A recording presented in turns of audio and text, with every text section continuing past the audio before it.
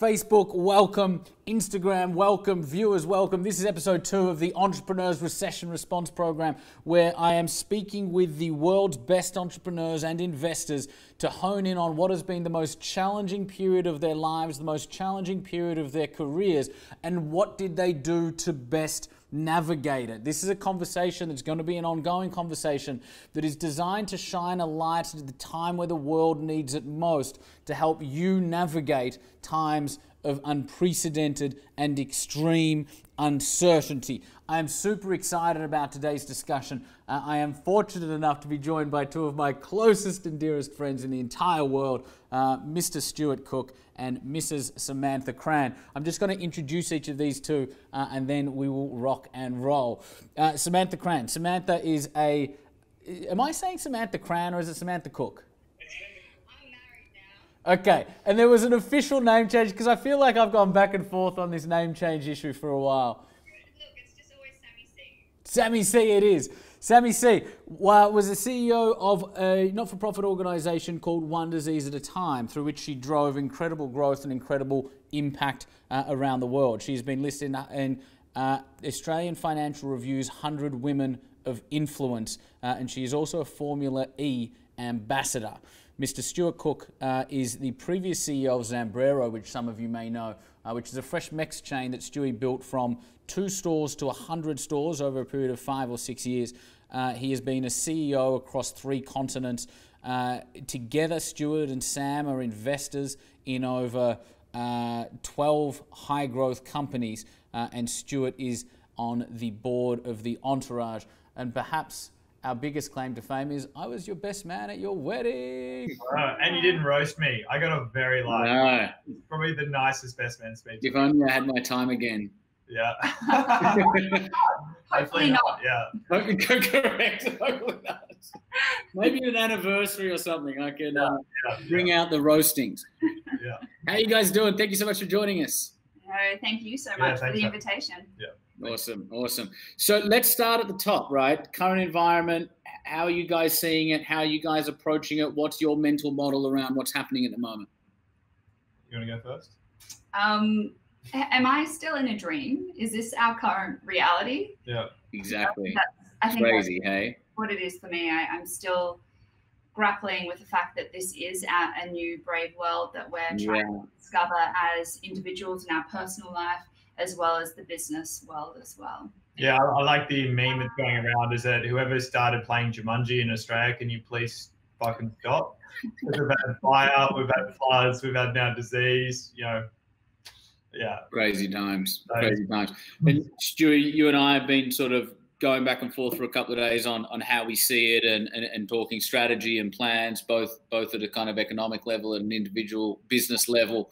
Talk to us about how you guys see this playing out over the next 3, 6, 12 months and beyond. Okay. So I think it's firstly, it's really, really, really hard to predict because we haven't gone through a time like this. I think that, you know, I'm surrounding myself by, as I have my entire career, with people who are smarter than me. And so I've looked at, like her, so that's every day. But I think one of the things is, so I was speaking to a friend of mine who's in the superannuation funds, the big investment management vehicles, not only small business enterprises, but also people in government and cabinet and things like that. And so, you know, I do see that this is, if we fast forward, I think we're going to be here till September. I think it's going to be a really big challenge.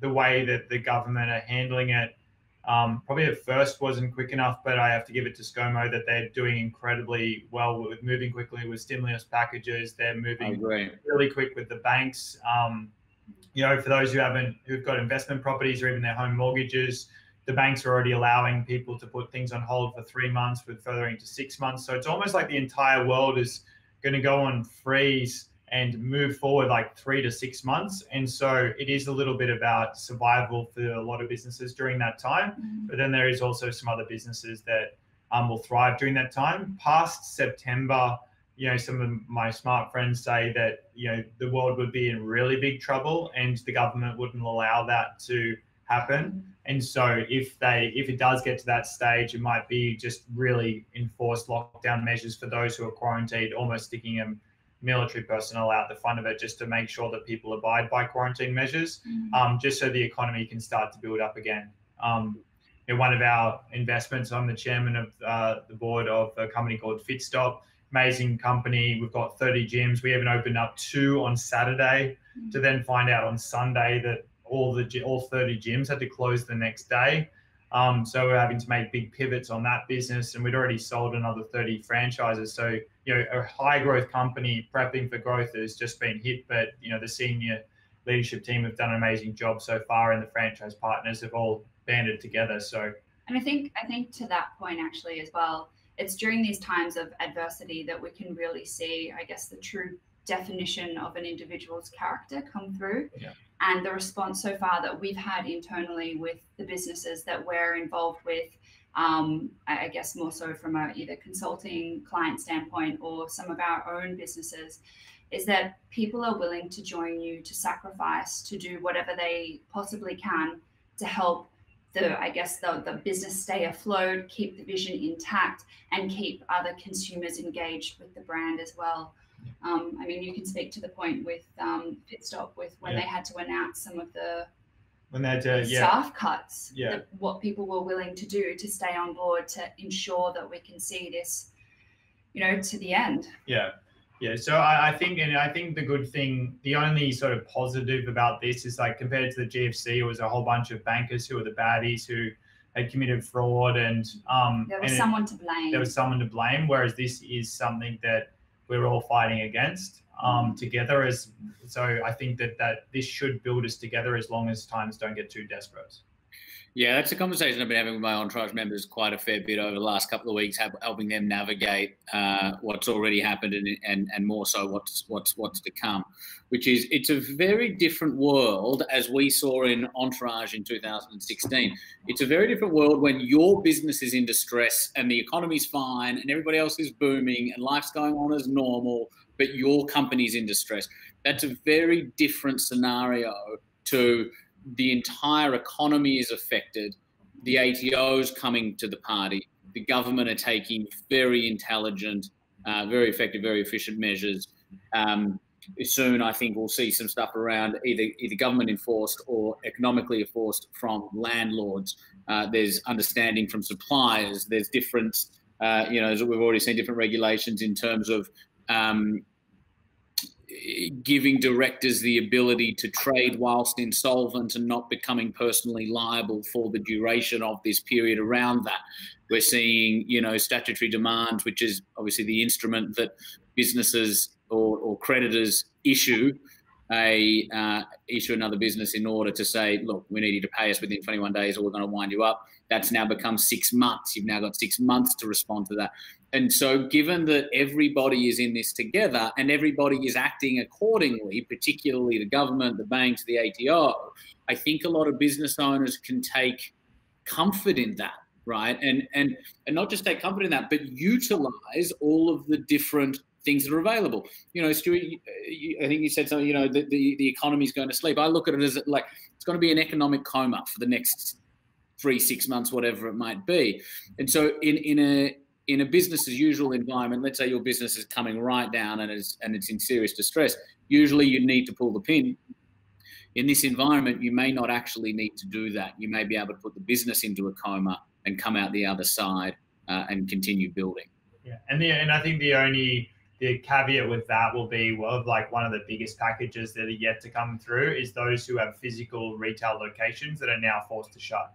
So with our gyms, we do hope that the landlords will come to the party, or the economic stimulus will be there, so that all of our franchise partners can actually, say this very inverted commas, like enjoy that or be able to survive that coma period, because they don't have the biggest cost of their business. So if you're a cafe or a restaurant now and you've got a $250,000 lease and you have zero revenue, unless you get rental relief, you are done. So that unless they want every cafe and restaurant to go under for the next 2 years, they will need to do something about that with beauticians, gyms, restaurants, that's a big one that's yet to be addressed. And I think it's also a mutual understanding between businesses that operate, hand in hand. So another example to your point, talking about food retail space, we still have some very big companies. You're probably a little more up to date on the stats, but last I heard that still some of the delivery companies were still charging the same rate that they would for deliveries of food, when now this is the only channel that these restaurants can actually use to sustain their business model. So I would hope that some of these large organizations who maintain a client base on their platform and they know that they have the power of that would also come to the table to ensure that other businesses who, really, if we think about those delivery companies, they wouldn't exist if it weren't for those restaurant groups. So, as long as, again, I want to highlight that we as individuals are meeting together in a compassionate way and fully appreciating the fact that we are in this together. And if I'm going to have to make a sacrifice in one area, I hope that you would do the same for the good of everybody. Yeah. Very well said. Shades McCarthy on Facebook just asked about the insights on landlord rent situation. I think that it was being discussed on Tuesday. There was no announcements, but we are expecting something this week. As per ScoMo. Yeah. And if I was looking to a crystal ball there, I would say I am very confident the government is going to do something about this for the exact reason that you guys mentioned a moment ago, which is if they don't, every business that's going into shutdown will need to close its doors, and they're going to do everything they can to avoid that from happening. So I think you'd be optimistic there. On the off chance that the government don't, I can't see this happening, but on the off chance that doesn't, landlords are going to need to play ball. Again, and this is one of the good things.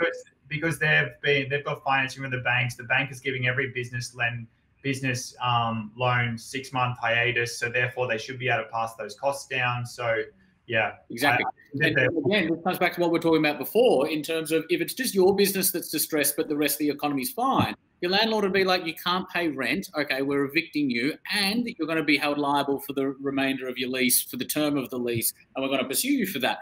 But right now, they're not going to kick anybody out because it's not like there's another cafe that's going to move in next week. You know what I mean? And so, and I think culturally, very un-Australian. Very un-Australian and uncommercial, right? Because they are going to want a tenant that when the shutdown stop, they're going to want a tenant there. They've got a tenant there, and there is no commercial benefit to kicking out an existing tenant, only to bring one in down the track. And so, again, it's one paradigm shift. I think anybody watching, anybody listening can take comfort in and should utilize to the best of your ability is truly understand we are not in a BAU and we're not in a business as usual environment anymore. And so play the angles as they exist now. Don't play the angles as we've known them up until 3 weeks ago. Yeah. Team, the question I'm asking each person that comes onto this show is, what's the biggest challenge of your career? Knowing the breadth and depth of your investments and your business activities, I'm going to ask the question this way. Is right now the most challenging component of your career today? Yeah, I'd say it is if you look at it all, but I can also probably remember times before. But I'm far more well adapted and I've got more knowledge, and we are sitting at a different comfort level. Whereas when we were very early days with Zembro and startup, and my bookkeeper didn't do the ATO payment the correct way. We were submitting BAS statements, but not paying BAS. And I got a call and I remember exactly where I was, and we didn't have the money to pay the ATO. I didn't even know what ATO payment plan was back then. That's probably like the worst emotional reaction time in my entire life. I couldn't agree more. I'm so glad you said this. Yeah. But the magnitude of the challenges that we're facing right now is definitely probably the hardest. And in fact, I think it's also the fact that it's such a, multifaceted front. Every aspect of our lives has been touched, whether it's your work front, your personal front, your fitness, the fact that I can't go to a yoga studio, or or every single public transport. So we are in our little self-isolated zones being home now. But it's also really exciting to see, okay, it's either pivot or perish. So I think in these circumstances, seeing how some of these businesses are going, okay, we're all in the same boat. how can I continue my services to my loyal followers? And what I'm loving is that people are, cutting some slack. We're doing some of the gym classes on Facebook Live because that's the only platform that we've got at the moment. But gym members are like, yep, sweet, that's fine. They're excited by that. We actually had the largest turnover we had the largest attendance, I think, to year of our Fitstop members. We've got 5,000 Fitstop members. We had the largest single attendance on Tuesday morning, the day after the shutdown, as a sign of faith in community, everything, which was just like amazing to watch. And look, it's not like the most professional, there's no lighting, there's no this, there's no that, but that's not what's required for now. I think for now, I think what a lot of any of consumers or any of the loyal followers are kind of banding together, and they're excited by being part of the journey. That's why I think, it doesn't necessarily have to be high polished. It's like get out to the market as quick as you can in the circumstances that you're in. Consumers will forgive you for that because we are in the same boat. And I think as long as you can have them on the journey with you as well, we'll all get through it. I mean, this is a global scale. Humanity needs to pull together. And I think that's some of the beauty that I'm seeing in these circumstances, both personally and professionally. 100%. Yeah, and I love what you guys are saying around the magnitude of the challenge is greater, yet the emotional reaction is a lot more balanced than particularly what the three of us may have been, 2016 or 2011 or 2013, which I think is a huge lesson for everybody out there. I'm looking at this as this is a global classroom on uncertainty. This is a global classroom on adversity right now, and everybody is going through such a challenging period. And with that comes more resilience. And so while the magnitude of change that we're all seeing, those of us that have been in business for 10 or 15 years, we're seeing now that the magnitude is greater, but our emotional reaction, we don't have an emotional, there is no emotional reaction almost. I mean, our heart goes out to those that are affected by it, but in terms of emotional reaction around protecting our businesses or whatever, you do build that resilience the more you go through great challenge. There's a really good question coming through from Himanshi that I want to address. I might start with you on this one, Sammy. She says, Sammy and Stu, you invested in some travel companies. What are your insights on the travel industry and any tips to stay alive? She follows up by saying, how long do you think it will take for the travel industry to bounce back? I mean, even for us personally, for us, we were due to have our biggest weekend in short-term rentals. We've got most of our properties. So we've got a business called Native Travel, and that's out in the desert where Coachella Valley is. In California, in the US. Yeah, and for us, Coachella is the biggest weekend, and obviously it's been moved. We get 60% of our profits for the year in 1 month, and that month was gone. So it went from being 60% profits to a loss. So we'd actually survived the down season as well. So, yeah. And interestingly, a bit of a silver lining that came out of that. And I'm trying to balance some of my answers with, yes, I acknowledge the negative, but I also want to highlight some positive stories that are coming off the back of this. Yeah. And then we'll go directly to answering the question properly. But with so many cancellations happening, and obviously the policy that went through Airbnb was to obviously give all the refunds, which was difficult for us. But an interesting thing in terms of consumer behavior to see was that weekend passed, and all of a sudden, obviously we dropped our prices so that it is more of interest to individuals. What we noticed is that we had a trickle in of bookings slowly but surely. And it was interesting. It was almost like this tipping point where quarantine and isolation measures were coming in, and the bookings started happening more and more. And we were thinking, what is going on? And the feedback that we were getting is that, if I'm going to have to be stuck in isolation, I may as well do it in a big home with a pool, great air conditioning, and take my family on a staycation. And I think just being able to then really, really pivot quickly again and try and tap into that market with the way that we were marketing, the way we were getting in touch with those individuals, and trying to make the best out of this situation. I mean, it's a home away from home.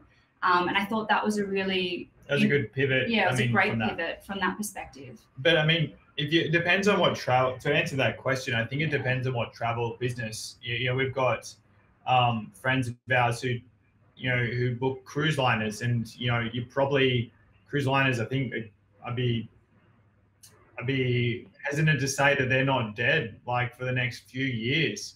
And so there's going to be some typical areas of travel, depending on where you are, that you might need to pivot completely. Like one of the other groups that we know have pivoted to do the quarantine special type thing. We're doing deliver groceries to people who don't want to leave their house, and a whole bunch of that. So they're actually moved away from their entire core business. But I mean, if you're working in hospitality right now, like one of my mates closed up two of his bars, and another mate of mine closed 7 restaurants and had to let go of 300 staff like this week.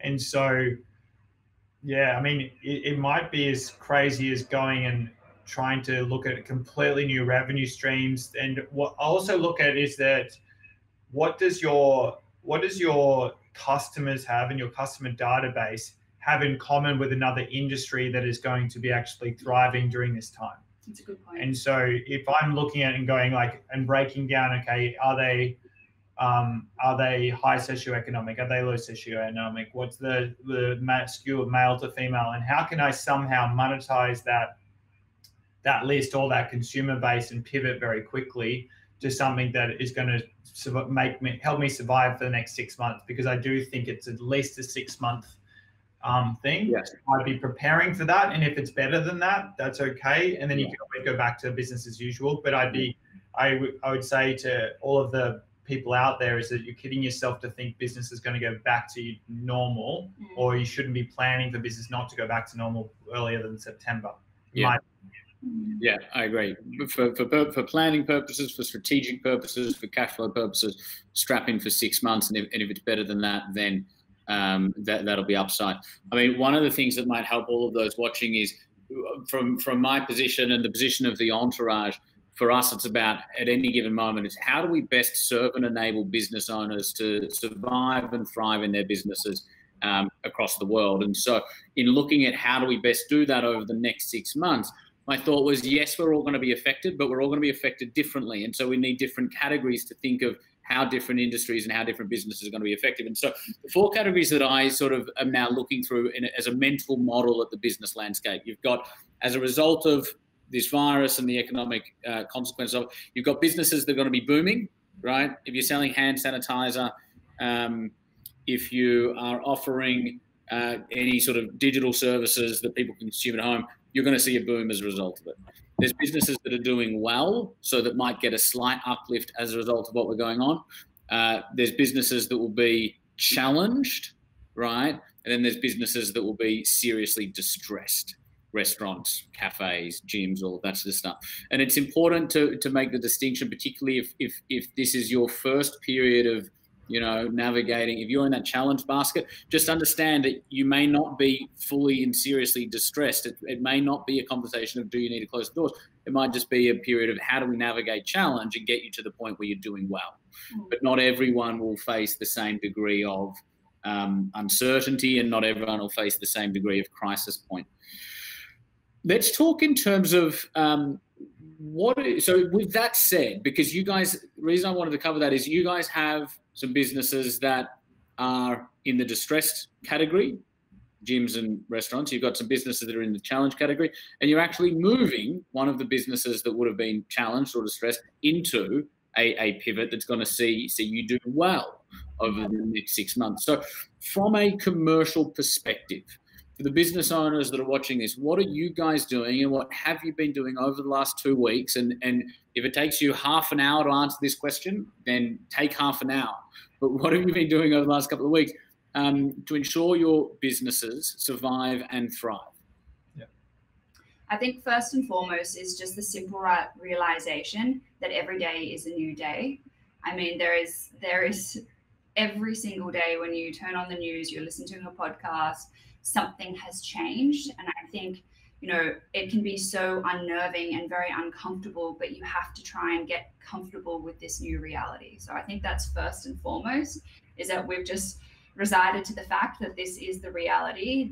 This may be going, we all thought that it would be going for a month, or it keeps changing, so we have to be adapting quickly. Yeah, but I think one of the interesting ones, which Jack was alluding to, is that we're just we hadn't even announced it. We're about to announce it on social, probably as Corona hit. But we've decided to launch a new brand new business called Bite-Sized Innovations, which is conveniently bringing plant-based, amazingly delicious food to billions.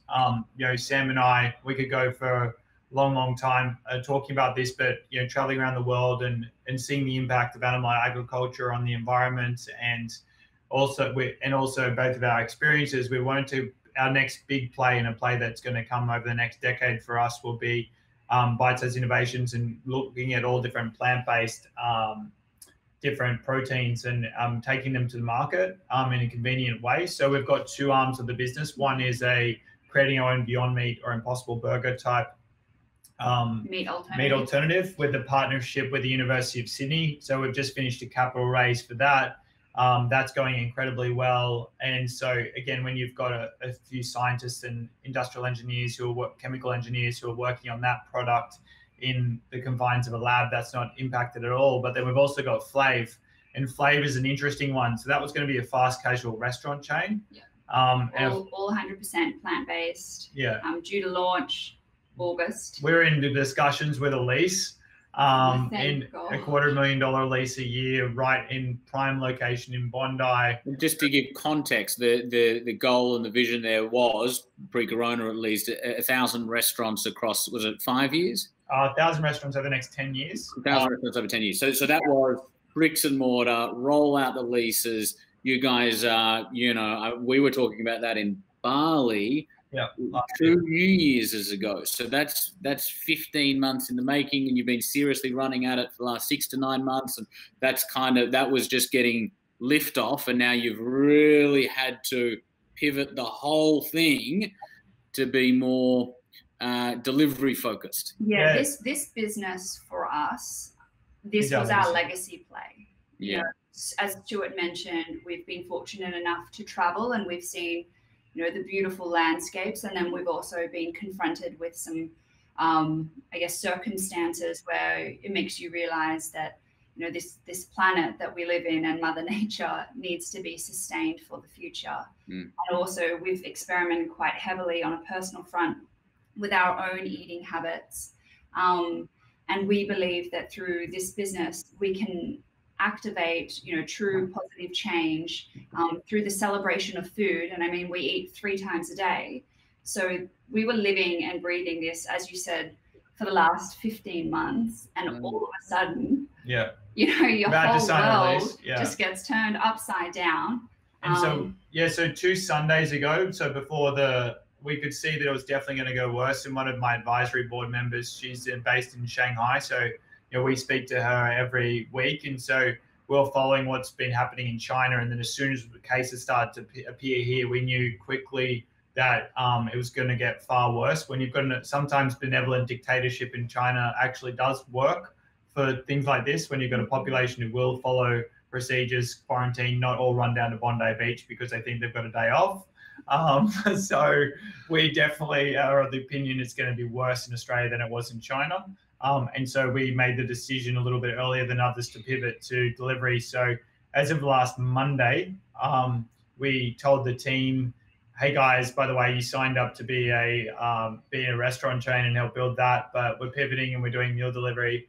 And so as of next Monday, so Flav is the main brand, but we've created a sub brand called Flav Runner. So flavrunner.com.au, a little plug there. Mind you, please do it again. flavrunner.com.au. Please be very kind. Our website literally just went up this morning. Yeah, literally. But fuck, that's the point, right? That's exactly the lesson. Like for all of those watching, like these guys did this pivot 9 days ago. Yeah. From going full steam ahead with a full food retail concept to now having a MVP website up and live. Yeah, and now with that website, we've only got the subscription. So just enter your email if you are interested, and then we'll keep information coming up literally day by day as things are changing and progressing. So in the last 9 days, we've told the team we've found a manufacturing facility that's HACCP certified. We've made sure that they had the right equipment. We're now doing thermometer checking twice a day to ensure that none of the team are testing positive for COVID. And I think just on that point, Stuart, for those of you that aren't in the food retail space, a HACCP kitchen isn't a standard kitchen. I mean, this is so airtight that when we arrive, as Stuart said, we get our temperature taken. We then have to remove all of our clothes because they get washed. And naked. We're then given safety clothing to wear during this process. So it is completely sterile from the kitchen to the packing, as well as the hands-off delivery drop-offs as well. So that's what I think is really important to explain what HACCP kitchen is. And because we are in the food production, like pre-ready, pre-made meals, essentially. Yeah. And so again, and then what we also did is like we looked at, and I think during this time as well, like I'm on the board of Oz Harvest, the food rescue charity, their new innovation arm. And so the innovation arm is designed to help provide enough revenue eventually to fund Oz Harvest, so it's not reliant on corporate donors or fundraising efforts. It's essentially social impact investing. So they're raising the funds so that Oz Harvest can be sustainable and not so reliant on philanthropy. And building social impact businesses. And so what we've decided to do with our pivot is with Flave Runner is we've actually, Oz Harvest this Monday just gone was meant to have their big fundraiser for the CEO Cook-Off, where they raise $2 to $3 million a year, and it's a big portion of their budget that is completely gone now. So there's a lot of people out there who are going to go without if they don't seek funding alternatively. And so what we've decided to do is actually use their fleet of vans after hours to be able to then go and deliver the food, to be able to give them additional revenue stream, and what as well means, as keep the drivers employed. Yeah, that's what I was about to say. I think that's a really important thing here. You know, so many industries we are experiencing hardship and layoffs of stand downs, and you know, we cannot forget the people that need, I guess, some services, like some of our community members that Oz Harvest serve. You know, we can't forget about those individuals as well. They need to keep eating. So by us partnering with Oz Harvest, that ensures that not only are their drivers still in a job, but we're also looking at ways to be able to help you know, the broader community with the meals that get served through Oz Harvest, the business itself. Yeah, that's awesome. Yeah, and it's such a good example. I mean, had you guys had Flave not have pivoted, it probably would have been in that distressed category. But now you've pivoted, and there'll be some challenges with that. And if the delivery execution goes well, then you're moving into that, you know, performing well category. If we shift gears and look at you know, gym business or another business that is in that distressed category, what are the kinds of things that you guys have been thinking through over the last couple of weeks? I mean, you know, pivoting product and service delivery, cash management, headcount. What are some of the I mean, what's a bit of a mental checklist that you've been going through over the last couple of weeks to ensure that those that are distressed will be as best as they possibly can be? Yeah, you're sitting and you're forecasting daily. Yeah. Like every single day you should be looking at those numbers.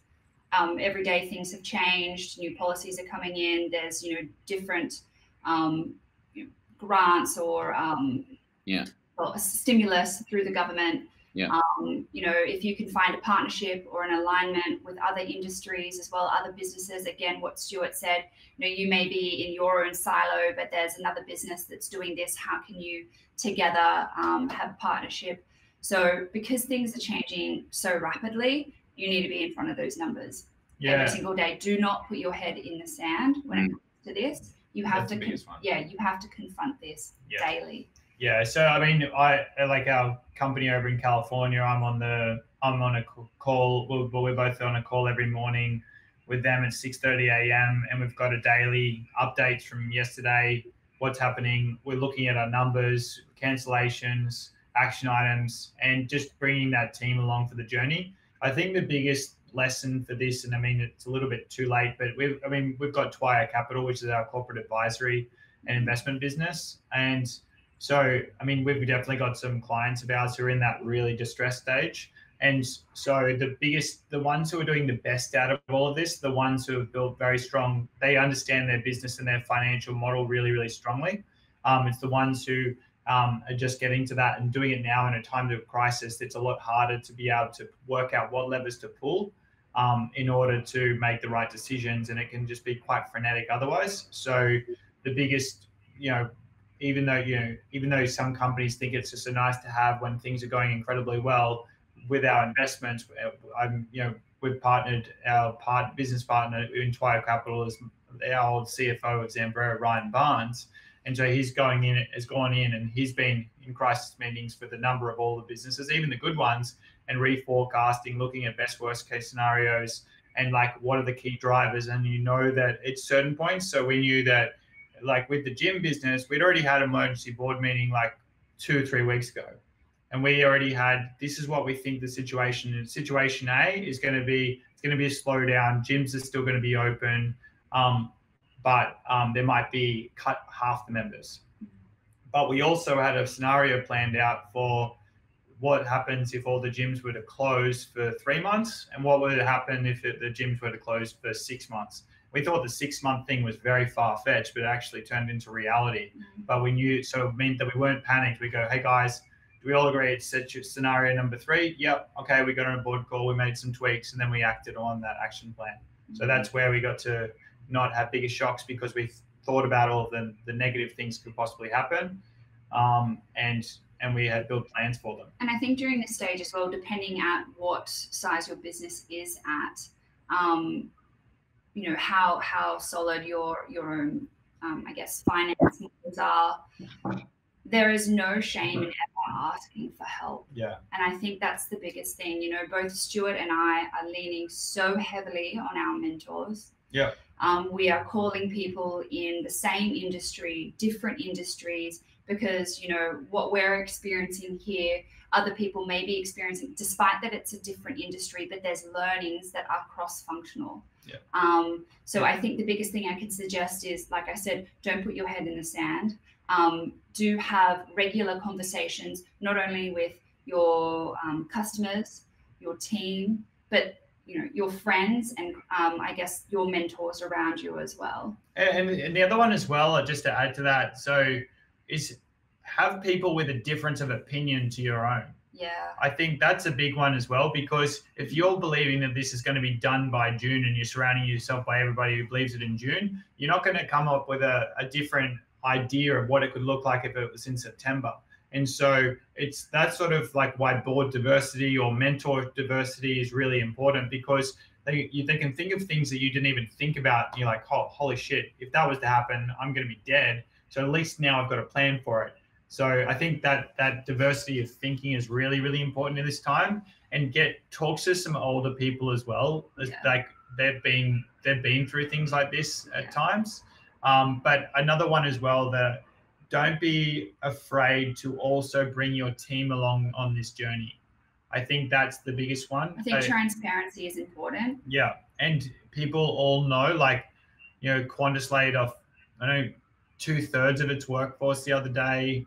A friend of mine, one of my mentors, he's on a board that let go 1,700 workers. So, the unemployment rate's going up. People are afraid, but if you bring them on and tell them how good it is or how bad it is, that's okay, because you'll find that all of them will suddenly start to think like a business owner. And I wish that they always had before, but through these times of crisis, they're going to act faster and work better than ever before. Actually, that's such a good point. You're put really in these set of circumstances where all of a sudden you have to become the most resourcel that you've ever been in so many different aspects of your life. We're launching Flave Runner in 2 weeks. I'm like, what the fuck have I been doing my entire life?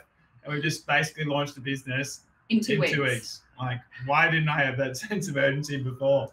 There are so many gifts that come out of it. Back to the point around scenario planning, you're absolutely right. I mean, coming into periods like this with solid forecasts in play undoubtedly helps, right? Because you can see the future and therefore you can amend the future. For those of you that are amending your forecasts or you're needing to build them from afresh and run out different scenarios into the future to get a little bit of visibility around that, sometimes a framework can help really well, right? And so how I've always viewed this and how we view this at the Entourage is every business has 6 elements, right? Every business, there's a workflow to every company, and generally speaking, that workflow, that production line goes through 6 elements. So there's marketing. We go out and we generate interest and attention. That interest and attention walks through the door, in the case of a gym, literally. In the case of any other business, maybe metaphorically. We turn that interest and attention into a paid customer, so that's sales, right? We then need to deliver the product or service. It's product development and delivery.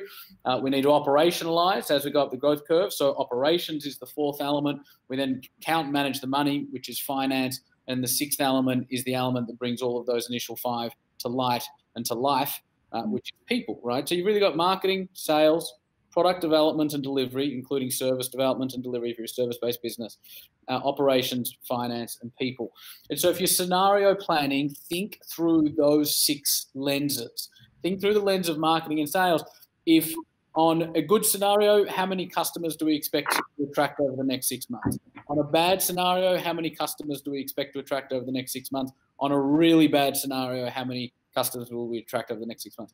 That will then inform what you need to do around product or service development and delivery. It will inform what you need to carry by way of operational resource and people. And then that will inform your overall people strategy. And all of those inputs can then coalesce into the output, which is your financial forecast, right? And so if you're thinking through those 6 lenses, it will ensure you're thinking holistically, and it gives you a framework to accelerate some of that thinking. Because literally my life right now, this period will show the depths of our capabilities. It is so good. I know it doesn't feel like it, team, but all the entrepreneurs and business owners watching, you will become better over the next 6 months than you have over the last 20 years. Yeah. Hey, Jack, can you press request? Our phone nearly died. Mariah, can you, they've come off Insta, so we need to accept them back onto the live. Alrighty, let's shift gears a little bit. Last couple of questions. I mean, there's always hundreds of gifts and hundreds of lessons that come out of this period. What have been the top ones for you guys so far, quickly? Lessons or gifts, did you say? I view lessons as gifts, so either or. I'd love to have been sitting on a little bit more cash right now. There's going to be some good buying opportunities. Damn. But in terms of lessons and gifts for you guys, like right now, like what? Just to your point earlier, Sammy, some of the silver lining stuff. If you were to draw some positive thus far, what would it be? In these sort of circumstances right now, I think as isolated as what we are, literally, I think people are the closest they've ever been. You know, I am noticing on so much of my like social media feeds and Instagram stories, like people are doing, 6-way phone conversations. And yes, I understand that usually we'd go out and catch up like over an activity or over dinner. But now, and I guess Stuart and I experienced a little bit this as well, like the first 4 years of our marriage, 2 of those years we did long distance. In communication where, it's only a screen I can look at or on a phone, the quality of that conversation was so much better. I could tell immediately by the tone of his voice, the type of day that he had. So I think whilst we can be, physically together and enjoy each other's company, when you do have that distance, it forces you to listen. It forces you to engage on a different level that you may not have had before. And I think that is deepening our relationships. I love that. Well said, Sammy. I'm not sure I can follow that. And I think that's deepening relationships in so many different areas. It's, between your family, between your friends, between your colleagues, and a sense of camaraderie that's coming off the back of this, as well as with your customers. Keep them on the journey. live and breathe these experiences together. Don't be shy to pick up the phone from your customers and call them. Ask them, how are they going? Is there anything else that I can do for you? Yeah. In those set of circumstances, I think they'll be relieved in knowing, hey, they're not just here to serve me from a business standpoint in whatever that relationship was before, but they actually care about me as an individual. Yeah. I think that that's a really important point, and it's not. I'm definitely being perfect in this time. Like, we've definitely been hit really hard on a few things. Like, really, like some days we just felt like being punching bag for life. And so, but then I think also is it definitely take the time and look through your phone list and go, who are people who are really hurting in this time, and reach out to them, because there's probably always going to be someone who's doing it worse than you, and they're going to feel very alone. And so, yeah, to Sam's point, I think that's a really important gift, and something that I'm learning. Just a simple phone call or a text to somebody can really make a massive difference, because that's happened to me by a few people. And I'm like, I've almost burst into tears on a couple of days, and I'm like, I really needed that. So yeah, I think that, but I think that I don't know. Yeah, I just think that just surrounding yourself by a lot of people with diverse backgrounds at this time, having little groups of people, whether or not, the Entourage. I'm looking at your videos every day. I'm looking at Tim's videos of, going on the portal every now and then, because there are like really good snippets of information for every time. I may not agree with every single video I watch every single time, but I'm always getting a different point of view, and I can be deploying it in a different way, and it's just adding to my strength to be more resilient during this time. 100%. And actually, I'm just going to add, Jack, I think sometimes we just need to celebrate, particularly in these circumstances, just the simple pleasures and joys in life. I mean, sometimes we get so caught up in our day-to-day, going to the office and then, coming back home. This is the first time that we're forced to be at home. And if you're thinking about individuals who have families, I've been listening to a lot of the BBC News podcasts, and it's quite fascinating to hear these very professional individuals maintaining their interviews with kids screaming in the background. And, good. It's testing time from a parenting standpoint, getting really creative with, all of a sudden, not only are they a parent, but they're also the teacher and the enforcer in the household. But also, when would we ever get that time again? Yeah. So, yes, we're stressing out at our laptops, and we're being, little warriors, keyboard warriors trying to solve the world's problems. But here we have these little faces looking up at you that would otherwise usually be at school. And maybe just step away and build that indoor cubby house. Like, take for granted the fact that this is probably the closest your family's going to ever be when we go back to normal. We're building cubby houses here, and we haven't even got kids. That doesn't surprise me, and I should come over. I mean, I couldn't agree more, Sammy, with what you're saying. For me, as somebody who is a massive introvert, and who, for the last probably 12 years has really learned to pause, and whether it's Blue Mountains, whether it's at home, whether it's meditating, whether it's a week away, and really developed muscle around utilizing those times to help me be better and to help me build. I mean, right now what we're seeing is kind of that on scale, right? And if anything, it's highlighting just how much we get caught in the busyness. And there's always the next event and the next party and the dinner and the wedding and the 900 business meetings the next day. And it's this, it's this kind of mouse wheel, right, of never-ending events. And so it's like the whole world is pausing and taking a deep breath for a moment. And I think that as far as personal well-being, as far as mental health, as well as, individuals elevating their consciousness, it's a really good invitation to find strength in the pause and find strength in the stillness.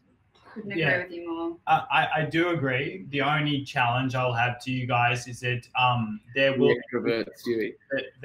be people who, like, for some of there is no break for some people at the moment because of and I think that will come, but at the moment the biggest thing that they can do is they're fighting for their lives in some of their businesses, and so the last 2 weeks I have not had time for meditation. No, but even Sam's stopping me from becoming a fat alcoholic because I'm allowed one scotch. I'm allowed one scotch a night. Otherwise, I would. If I was single right now, I'd be a fat alcoholic. Just like even as simple though, it doesn't have to be a 20-minute meditation. Even as simple as like you and I at the moment in our makeshift home office.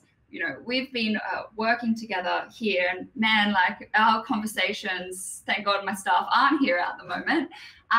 But even if it's just a matter of me walking out of this room, closing that door, having 5 very large breaths before, like compose myself before I get back in the room and kill my husband and business partner, just trying to find that composure. And even if that's in 3 breaths, then just don't get so lost in, and I know it's hard because we're experiencing it day by day, but just try and keep that sanity for yourself. It kind of reminds me of, there's a really, really old video that was going around the internet about the mum that locked herself in the pantry, and she's recording herself saying, I just wanted to eat a treat. And she's like eating this lolly herself, locked in her food pantry. And then all of a sudden, the little kid is like, the crack under the door is looking, he's like, I found you.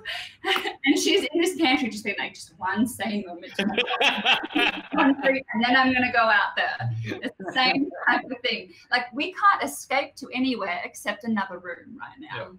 So find solace in that other room if that's all you can. Yeah. The world is taking your breath, and there will be extreme challenge, and already is, that's arising out of that, but there will also be gifts for each and every individual to find.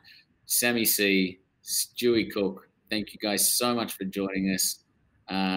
Undoubtedly, your example is a guiding light for so many. And so thank you for joining us and being so honest with the conversation today. We really appreciate it. Yeah, thank you so much for the invitation. And thank you to Bradley, Jotzi, Leonie. Who else have we got? Grant. Mr. Adam Boris is on the line. The GP, the doctor.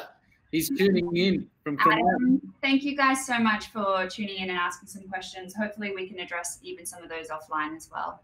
Well done, team. We will absolutely be doing that. We will see you in the comment section, team. Stuart and Sammy, thank you for joining us. We'll chat to you soon. Ciao. Wash those hands.